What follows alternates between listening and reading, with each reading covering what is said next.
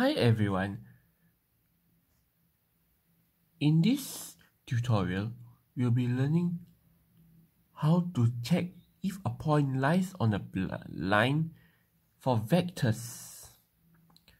So what do you mean by that? So that means a point is not like just a normal equation of y equals to mx plus c. This will be, I'm using y equals to mx plus c as an analogy.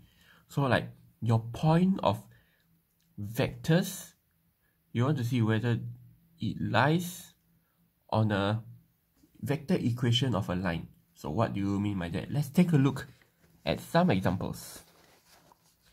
So you want to see whether the line, does it lie on the line through the line passing through -2, 1, 1, 0 and 5, 10, -1 and 4. So what do we do first? We learned already that we must find the component form. So in other words, the component form is actually the direction vector for the line. So first, initial point minus, this is the initial point, this is the terminal point. So direction vector, terminal point minus the initial point will give me this, which is 7, 9, -2 and 4. So the line is comprised of vectors in the set the initial point -2, 1, 1, 0 and 7, 9, -2 and 4. In other words, my vector equation of the line can be written as this: r equals to -2, 1, 1, 0 plus a, 7, 9, -2 and 4. So this is just like a y equals to mx plus c. M the gradient because you minus it. So now we plug in our point. So 1, 0, 2, 1 equals to this.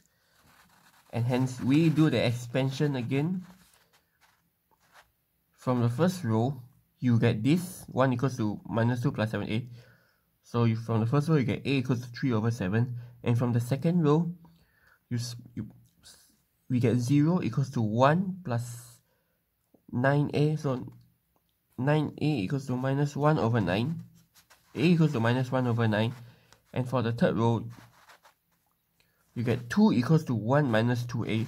Hence, a equals to -half. And now from the last row, you get 1 equals to 4a.